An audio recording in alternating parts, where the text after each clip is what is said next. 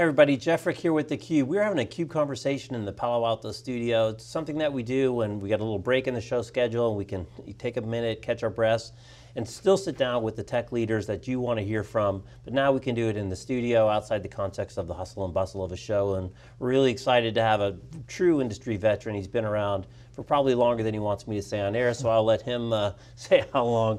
But Yoshida, the CTO of Hitachi Data Systems, welcome. Thank you, Jeff. Great to see you.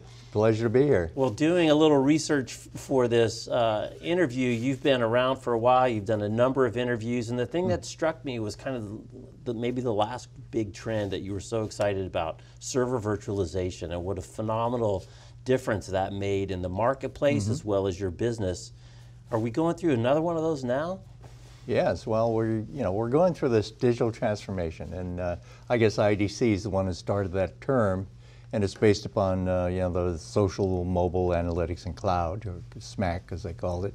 And that has brought some new technologies and be able to create some new innovations in terms of how businesses can transform themselves. Right.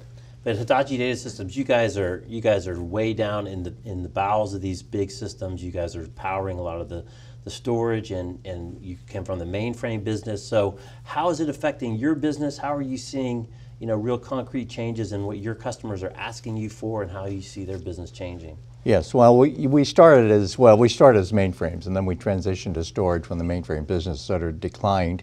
But we're more than storage. We have now we have an x86 server platform, Blade server, that enables us to provide a converged solution along with our networking partners like Brocade.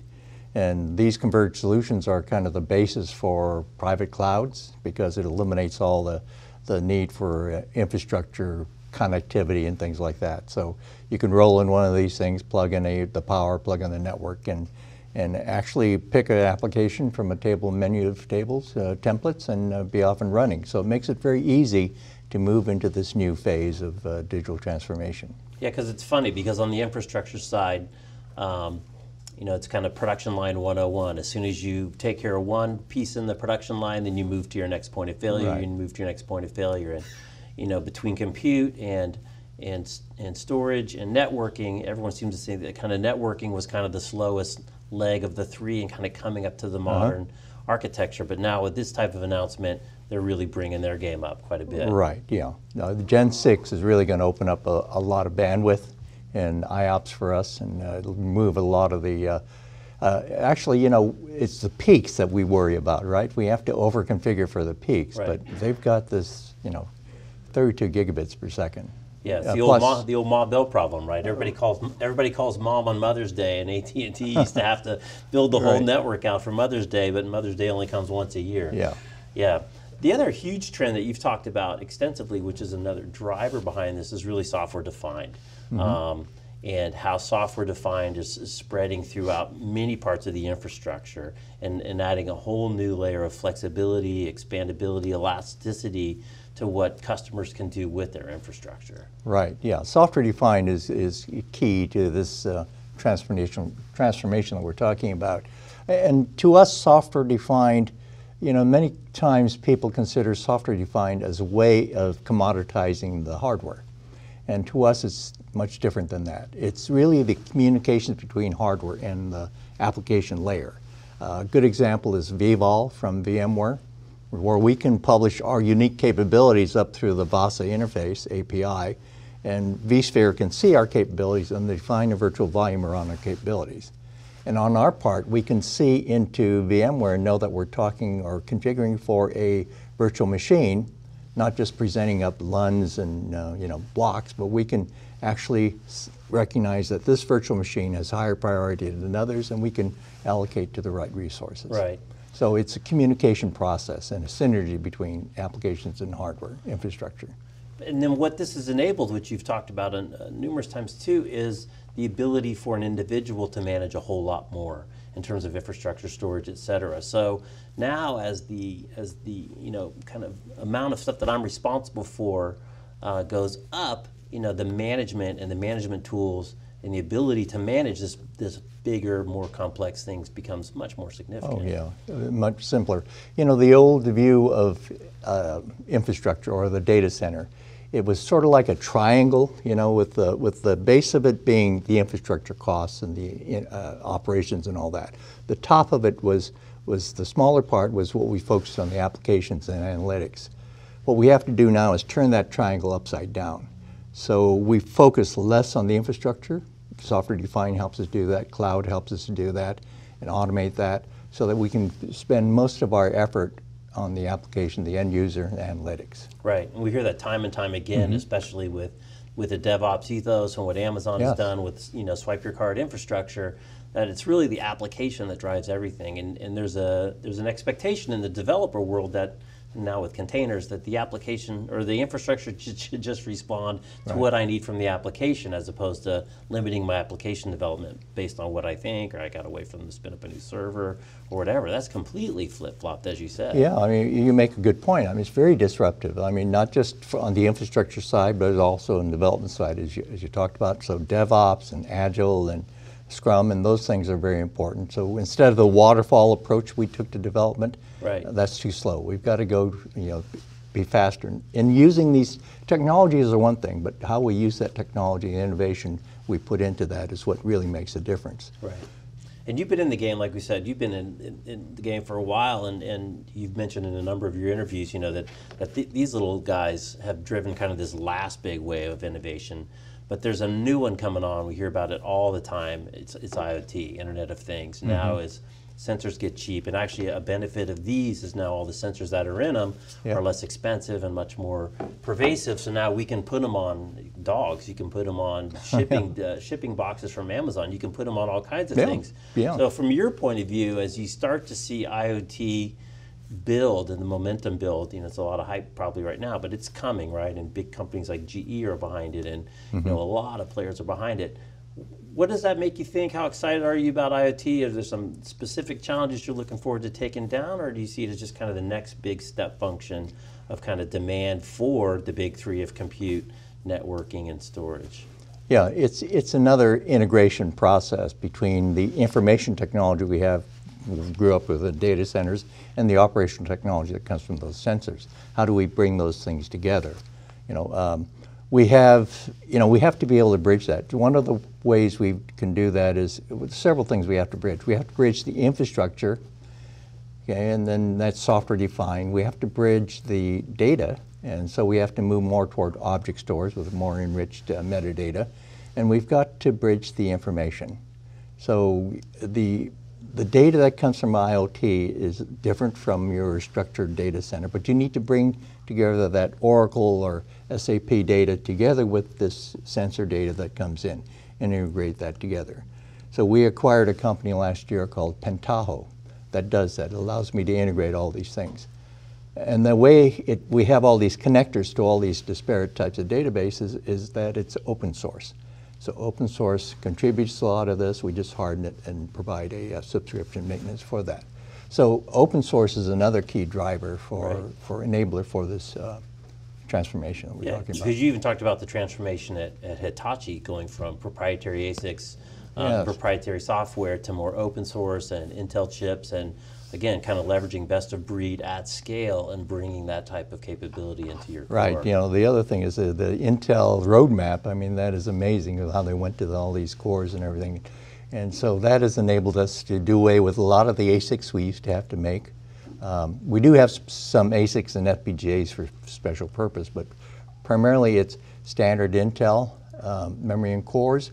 And what that enables us to do is to have a software hypervisor for storage. In other words, all our mid-range, do you remember how we used to have separate mid-range and enterprise storage? Right. Now that's all running all with one hypervisor, storage hypervisor. It's interesting, I think it was at HP maybe, where we talked about, you know, this IoT, the concept of kind of IT versus OT. And congratulations on the Pentaho acquisition. We were at Pentaho World. It's a great event, great show, a lot of traction. But you know, the OT, the operational technology that runs shop floors that people at GE are working, that's been cranking along all the time. Then you have the IT as kind of two separate worlds, and this IoT really is bringing those two worlds together, and the connectivity together of the devices and the sensors in the shop floor versus the IT systems. Yeah, and what's fortunate for us as Hitachi Data Systems is our parent company has been in the IoT, well, the operational world. They build nuclear reactors, trains, locomotives, and all the infrastructure types of things. Right. And so we're able to bring that expertise together with our expertise in information systems and create this IoT solutions. Great spot. Right, we're in a great spot. So a little more specific about the announcement today.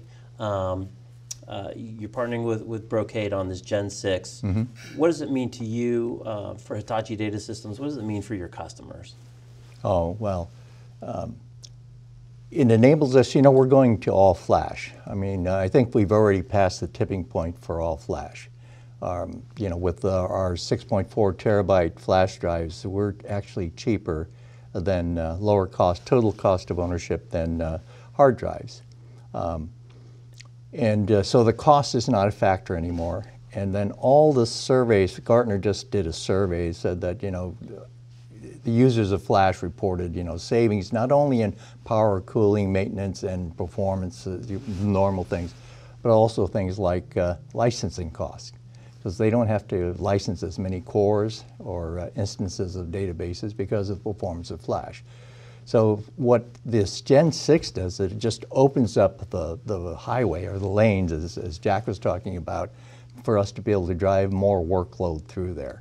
Right. And possibly even reduce the footprint even further by making better utilization of what we have and not have as many cores and instances of applications.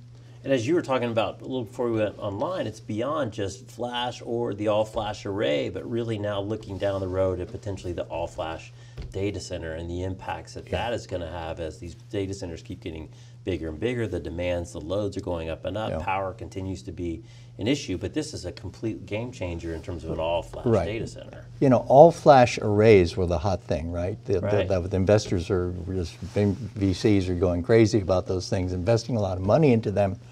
But those all-flash arrays are really appliances.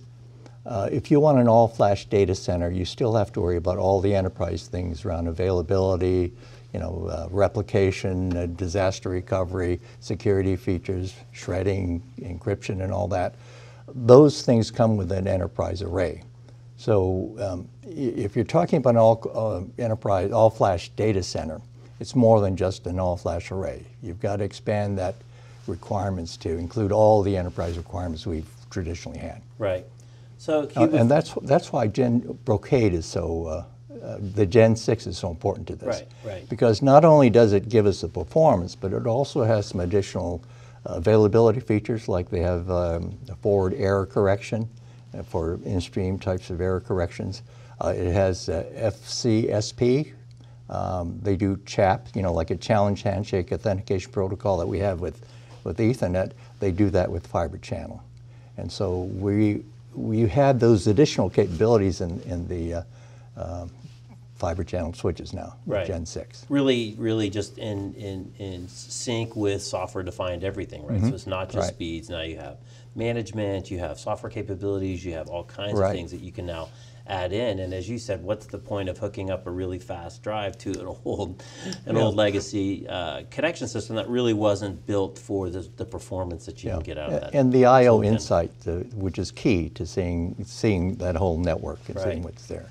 So before I let you go, running out of time, just kind of get your perspective as to where we are today in kind of the IT industry with these massive shifts in terms of cloud and big data now being an asset and not a liability, and flash, even the all-flash data center, and mobile, and around the corner IoT. As you kind of sit back, on a Friday night, maybe with a glass of wine, and think, wow, this is just crazy. For all the innovation you've lived through and seen, how do you rank where we are today, and what do you think about when you look out over the dash? Yeah, I don't know. I've been in this business a long time, but every year it just seems to be getting, more and more. The world is just expanding. We see it, so much data being created, and we know we can't store all that data. So part of the things that we'll have to struggle with is what do we save and what we don't save, and what can we recreate just from metadata. So metadata object store has become more important. But you know, today we're in this transition. We have to have sort of take a bimodal approach. We still have our core systems that we need to take care of and nurture and grow and scale. But we also need to then move into the new innovations, the things that are not as atomic in consistency as we have in our data center, but eventual consistency, things like that. So we have both worlds, but we need to be able to bridge the information, the data, and the infrastructure between the two. And networking is a key piece of that bridging. No shortage of opportunity going forward? No, none. All right, Hugh. Well, thanks for taking a few minutes out of your day. Appreciate it. Thank you. All right, Hugh Yoshida, I'm Jeff Frick. You're watching CUBE Conversations, SiliconANGLE's TV, the CUBE production. Thanks for watching.